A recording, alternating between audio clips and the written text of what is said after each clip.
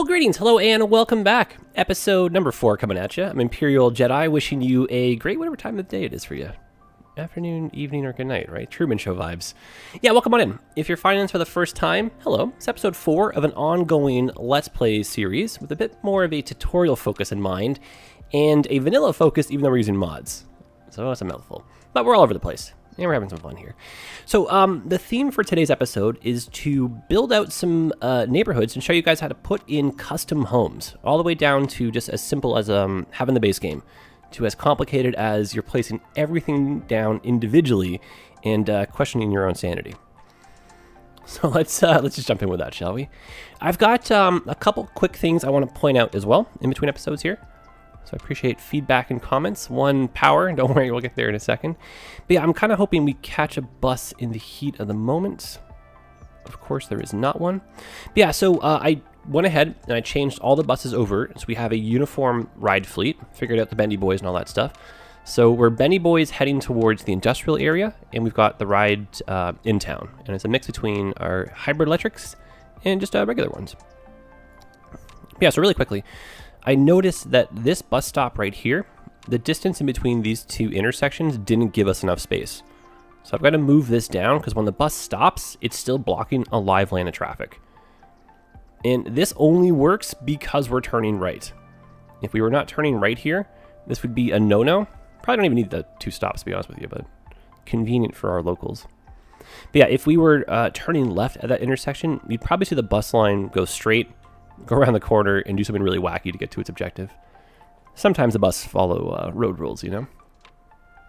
Alright, so that was one of them. And this is a really easy fix. Excellent. And just over here, a little bit too much volume. So I wouldn't say that our design is bad or anything like that, but just at this point with one highway intersection, volume is starting to catch up with us. So I'd like to help out our friends here and exercise some eminent domain. And let's upgrade this road. I'm using a wider road, so we get the extra lane for turning. And this road is from the Industries DLC. So if it's not familiar to you, you may not have that DLC. All right, rezone. Get rid of these little rocks. And we should see both these now being used for turning. Oh yeah, that's great. If we wanted to get a little bit more volume through here, and we wanted to use a traffic president, we could go in and get a 3rd lane going. Do we have access? We do. So, US big roads.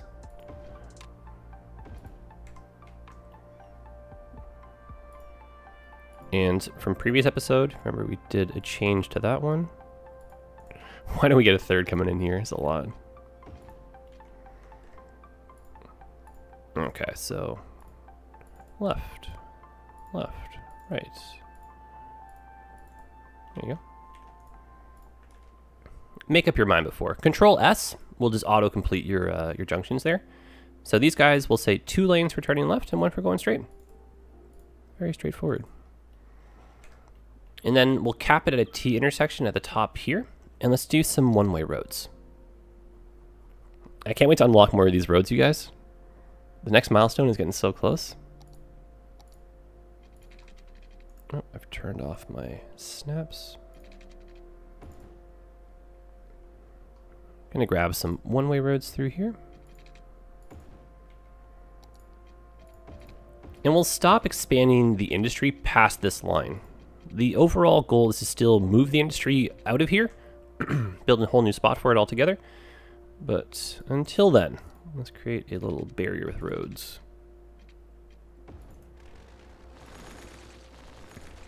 All right, bear with me. Let me just build this out a bit boxy, but oh, I wanted to not zone on that one.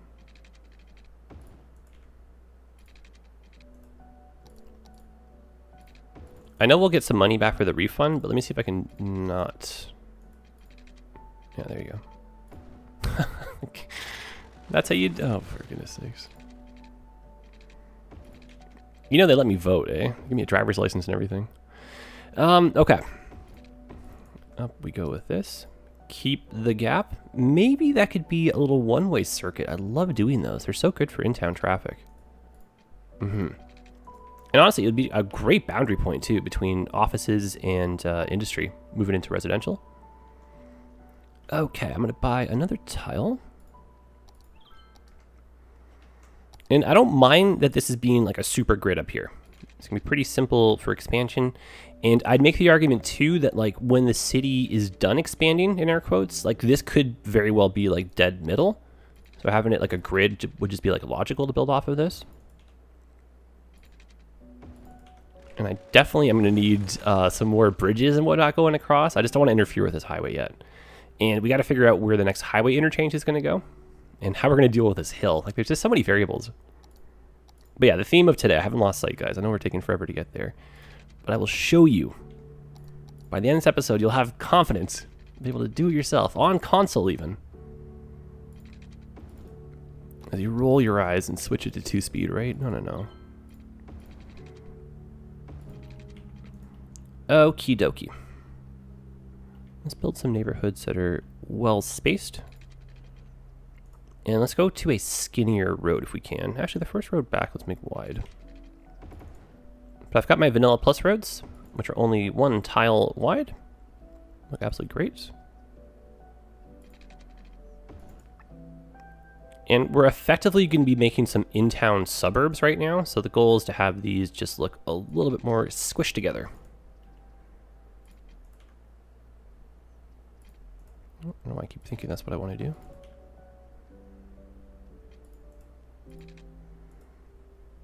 And a wider road again.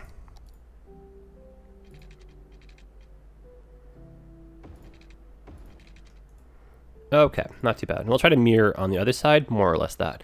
All right, without further ado, finally, how do you do it? Imperial Jedi, what is this magic? Explain to me.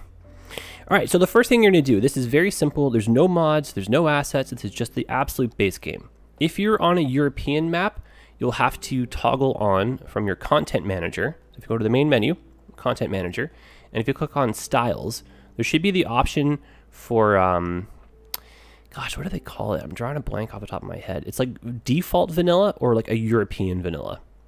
And so if you're on a European map, you got to have the default enabled. And if you're on a, the default map, you need European enabled. And if this is not well explained, I apologize. But yeah, content manager, game's main menu. And all you're looking for is under styles, just click those options. And then what we've done right here is I've taken my district tool. I'm trying to go nice and slow. And if you go slow, it'll snap to your intersections. And it has a semi-tough time, but it'll follow some of the nodes around. Okay, so Meadow Square. I'm actually going to include the commercial as well. So this is going to look way more effective if it was high density. So I'm not going to bother zoning, but I'll just show you how it's done. So if we click on the name of the district, go to our styles, because we enabled the styles, we can now do default. Is that what they call it? Yeah, default style. And then European. So European is going to be more for high density buildings. You'd see the difference. If we were to zone a whole wall of, say, like high density residential, it would have that, like, the Paris style block where they're not too tall, but they're all like, touching each other kind of thing. Non-detached. That's what I'm looking for here. So we'd see that come in. And that one is no mods at all required. It's just the base game. So vanilla, very friendly. Console, very friendly. The next one is going to involve having a content creator pack, a CCP. I don't like that road anymore. So the content creator packs are going to be found in the workshop, and they are done from Paradox themselves. They find people that are popular in the workshop, and they do a little team up. And so one that is absolutely awesome to use is European Suburbia. So I'll go ahead and click that on. And I'll just show you just for one little block here, just for example's sake, because I'm not going to change it after. So that means any buildings that are within this are going to come in under the European Suburbia. And we'll zone right next to it as well, so we can see a difference here. Let's throw it on 3-speed. This is pretty much the only available spot for new houses to come in. So we should hopefully see them zone here, but you know how these things go. Whenever you need something to happen, it won't. And the second you guys look away, the buildings will come in, right? Yeah, there they are. All right, just a little bit of pipes, utilities. Cool. So take a look. European suburbia only. Over here, you'll notice we do have some European suburbia. Why is that? Well, I've downloaded some from the workshop as additionals. I'll explain that in a second. And I also have just like my random growables. So we're going to see everything in this mix right here. So let's make this larger just so we can see the difference a bit more. Again, always examples never work the way you want them to, right? So over here, only suburbia style, which is really, really handy. Here, a whole mix of the everythings. Could be the buildings from the college pack, which is what that one is. These guys here, which are from European Suburbia Workshop. And yeah, that's kind of nifty, right? What were to happen then, since you're curious, if we were to expand our already made district with the rule over to here? We'll take a look. So these buildings will disappear now. And it's going to apply that style over to here. If it was already a European Suburbia building, it's going to stay. And so these I downloaded. Oh, I made that mistake. I guess that wasn't going to be the one that was going to stay. So I've downloaded some of those from the workshop. They are dependent on you having the content creator pack anyhow, though. So that's why those were coming in there. But so there's a difference, right? So let's bring that back. And so the modern city center, that one is also a content creator pack. This deals with commercial buildings only. And it's going to give a kind of like a German style to them. But yeah, wall to wall, no detachment as well. Kind of European vibe. And then this one here, big suburbs. I love this. This is from the workshop. So big suburbs, let's switch this over. We'll see the houses disappear. Big suburbs is a little bit finicky because the buildings have to be a certain size. So this may or may not even zone all that well, which is why I was looking for a bit better with the spacing. And these ones here, they work extremely well with the big suburbs roads. So if you check the description, you'll find all this stuff right here. We can even switch these roads over. In-town suburb vibes. And so yeah, not too much effort, but just a little bit of effort to get these going. So you find a theme or a pack from the workshop, you download the whole collection. When you go to apply a theme, it shows up. Very, very straightforward, very simple. And if we were to click on, this is also really cool. So this is the picker. So I'm dropping like so much info on you at once. Hopefully this is not too overwhelming. Let's switch this. Yeah, so the picker mod is made by Cuboid. I can click on the eyedropper and I can click on anything like this and it will find it in the Find It mod. And then what's really cool too is I'll look at the icon and if I right click, it will bring me to the workshop. Is that not wild or what, eh? Look at this. So take a look for the Big Suburbs Complete Collection, right? Don't judge me. Nobody answers messages, leave us alone. But yeah, the Big Suburb Complete Collection, I'll link this below in the description. And this is gonna have a whole bunch of cool stuff in here. So there's your roads, there's the growables, there's the buildings, there's your prop collection too. So important to have that. So kind of nifty, right? But yeah, it's a really cool looking mod, I think, right? Okay, so another way to, oh, that looks so fantastic, doesn't it? Doesn't it? Because you can see right here, the size of the buildings is not compatible. This is not good. These are very specific. So we'll probably see a couple more zone in, but it liked the wall-to-wall coverage a lot better. So you'll learn those kind of tips and tricks as you go, but this definitely is not going to serve us well otherwise. Okay, so I'm going to keep the American style just up there. And I want to show you guys something else you can do for your customization. So let's just leave these be for the moment. We'll come back and talk about those in a hot sec. I know it's kind of a waste to get rid of people, but maybe that's going to be a park eventually. All right, so I'm going to grab another district here. And this time we're going to be using some DLCs. So the DLCs that we'll be touching on are going to be After Dark, and they're going to be from green cities. So I want residential. I want to point out as well that the one I downloaded, the Big Suburb, as well as the European Suburbia from the Content Creator Pack, those ones are not going to have high density building support. And I did talk about how there were some I did talk about how there were some European Suburbia buildings from the workshop. Let me find one. I think that's it right there. That's not it. That's a regular vanilla one. But yeah, Vanya has gone back and touched up some of the European suburbia, but it's dependent on you already having that content creator pack. So I just want to show you just for argument's sake here. No, please.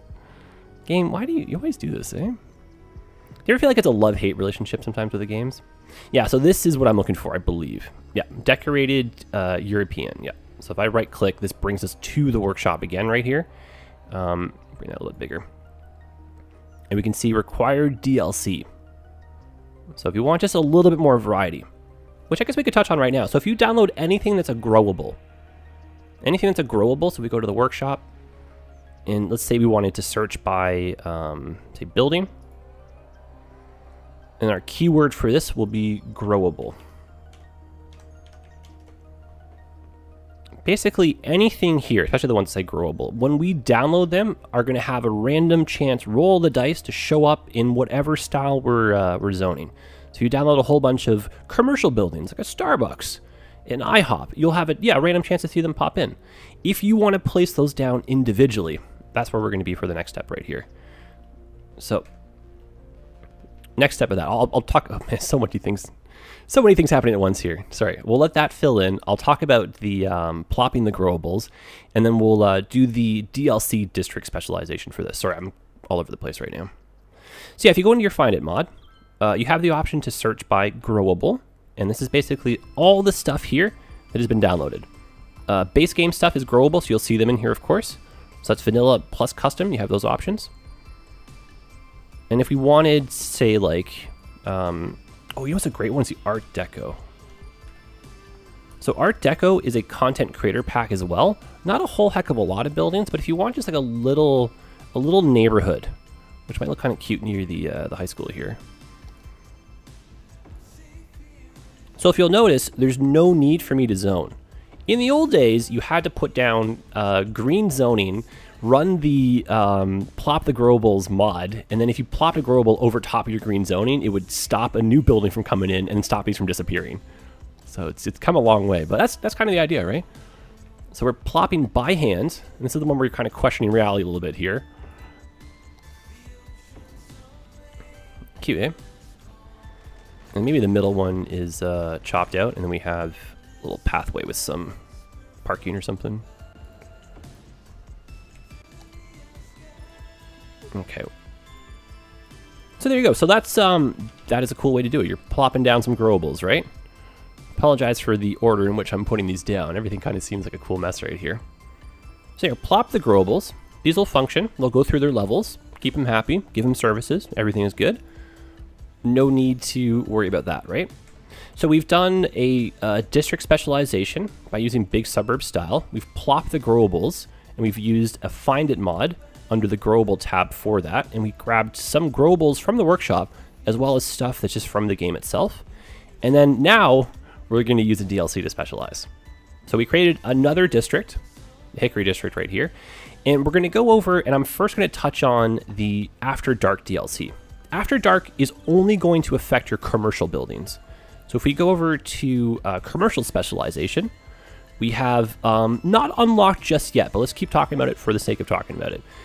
We've got some tourism specialization, which is 5,500. That is awesome. It's going to be more geared towards your high density because you get some hotels, which is really, really cool. So anything to do with tourism, hotel focus. And that I think is a really, really good way to get some taller than average commercial buildings in for your downtown skyline. So if you're one of those people that has to have some tall buildings on the horizon, this is the vanilla friendly way to do that. So tourism specialization, hotels. Next one is leisure. Leisure? That was a weird mix, but yeah, leisure. Politely, it's kind of like a red light district, but not, not all the bad stuff in there, but yeah, it's like night stuff. So there's nightclubs, after dark hours, right? Land center, a whole bunch of cool stuff, like late night gyms and everything. But again, it's a different way to customize, specialize, and get different types of buildings in. Now, the one we can showcase is from the Park Life DLC. That's a lie. It's from the Green Cities DLC. Yeah, I think I mentioned Park Life before. It's a Green Cities DLC. Wow, I swear, I asterisk it all. I try so hard to just get all this right on the first take, and my goodness, sometimes I don't even know what I'm doing, eh? It's all in there somewhere. So, Green Cities DLC, organic, local produce, affects your commercial buildings. This is one of the newer DLCs in the grand scheme of the game's like release cycle. These have a focus on larger parking lots. So if you're a vanilla player, a console player, and you want vanilla styled buildings with parking lots in your downtown, this is the way. Not all of them, but you might even get like a, gosh, what is it called? An electric vehicle parking lot, just on its own to pop in. But you can see already, bigger parking lots. So use those, great combination. And what's really neat about the district specialization this way is you can overlap them. So if I wanted to have green city houses, which work for both low density and high density, we can pop those in too. Now these guys here have a few more building sizes. So not as restrictive as the American counterpart behind us. And throughout the whole series, guys, by the way, we'll be doing this a ton, an absolute ton. So you'll see way more options. I'll talk about it a lot too, but this is kind of like the Crash introductory course, which is all over the place, but getting there. Okay, so there is also one last way to do this, if you can imagine. Many, many, many ways, right? The last way is using a mod called RICO. RICO stands for Residential, Industrial, Commercial, or Office. Go figure, right? The different types of zoning in this game. RICO gets its own button. RICO has a ton of additional random things you can do in your settings. I'm not good at this stuff, so don't ask me. I don't know yet. Basically, the short of the long is you can modify what is what and how much it costs, how many people work there, but it's above my pay grade, so I don't bother with that. The short of the long for me is I go to the workshop and I try to find stuff that's RICO enabled. And what that means is when I download it, it's going to already be in the tab I'm looking for. And so if I search through here, when I plop down these, they're going to work as like a low density commercial, high density commercial, an office. And what's really cool is there's no zoning required. So we have a modern office, Art Deco in style. And what if we were to put some jobs across from the street from these people living here, right? That's kind of nifty. So it's a very similar approach to plop the growables. However, these guys won't show up in your random growables list. So if I just do a whole bunch of office zoning, I won't get this one. Whereas the stuff that was in growables will show up, or has a chance to at least. And then when we click on it, we are max level. I think that can go down if the people aren't happy, but the cool thing is you won't see the building style ever change. Same with plop the growable. So no matter what level it becomes, high or low, it's still going to look like this forever. If you come across a building that you love and you don't want it to upgrade later, make it historical. So it'll go through the levels, but it'll still look the way it looks. That's kind of cool too. So yeah, plop the growables in RICO. That's kind of the nifty thing here. And then I was mentioning RICO. If we just go into the workshop, I saw some RICO stuff there. So we want workshop, no extra tags or anything. We're going to type in RICO. And then there's the mod, ploppable RICO. Look in the description for that. And then yeah, anything that's like RICO enabled, right? And if you want to toss it in for building, sure. And so I got check marks, Applebee's, all that stuff. It should show up in my list, unless I've disabled it in the content manager. So yeah, RICO extremely handy. So let's go and plop a few more things so you can see. And this can be like, yeah, distribution centers for your industry. So maybe they pollute less, still offer some jobs. Right here, like a grocery store distribution center, right? So there's a Canadian grocer. This is Sobeys. This is the distribution network right here. Comes equipped with some cool looking assets too. Often these are decorated. There are sometimes though instances where they're not decorated. That is no good, right? Okay, just a little bit of power coming in here. And I'm going to show you, I guess there is one other way to get the custom buildings in. I don't know why I didn't mention this before too. But you can download additional buildings that will show up as unique buildings. I don't think it's a bad approach to take, to plop a whole bunch of these down. I will say though, it becomes expensive and these buildings are treated more as a tourism kind of thing. So it brings in tourists from like the region. So this Marriott hotel, for example, that would work because we want some regional tourists, right? 47,000, that's very irresponsible to place that down. But yeah, downloading additional unique buildings. That's kind of a cool way to do it. Like this mall, for example, right? The Donut Mall. Let's put that near near here, right? So does it function as a mall? No, not really. Not at all. Does it look like a mall? Not really, because it's a donut, but still kind of cool. And you can see right here, visitors, right? So it's 1,440. Can't keep it, way too expensive. And it's basically going to bring tourists in. So it looks cool, but not for us right now. So additional unique buildings, but if you want them to function, I guess that's why I didn't mention it. If you want them to function like residential and stuff, that would be the way. Well, yeah, I think that's it, guys. And I think that's it. Let's do a hint more just like expansion, because I need the population to kind of, you know, move upwards, but that might be it for today. All over the place, I hope in a good way. Hopefully we got some good takeaways from this. Not as much building as I wanted to, but I think we got the point across here. There are so many ways to do custom houses and whatnot. Houses, offices, businesses, zones, districts, cities. You know what I mean? You can do your whole, well, I guess you can't really do it, never mind. You have to do only policies here. I thought there was a theme here, so never mind. But yeah, if you guys have any questions at all, like, definitely drop me a line. Join the Discord as well. Find me on a live stream. I'm very happy because it's just so easy to track stuff down. I need to know what to track down first, though, right? But you tell me. I'll find this stuff for you. You come find me first, though, right? But yeah, check the description and drop me some comments. And anything that I completely overlooked, you let me know, too. Otherwise, I will see you guys in the next episode where we're going to have a bit more of a focus on expanding the city. And I think the episode after that will be putting in some new highway interchanges. So if you're curious how to either rebuild the main vanilla interchange or just expanding your generic highway, we'll probably tackle that over the course of a couple episodes. All right, well, that's it. Appreciate you guys hanging out. Drop me your comments. No, that's good. I feel like I need to do more, but I'm going to try to keep these under, like, you know, at or around half an hour. And then maybe in a few episodes, we'll start ramping up the time for these. That's it, friends. I'll see you again. Happy building. Stay hydrated. All the best. And I look forward to reading your comments. Take care of yourselves.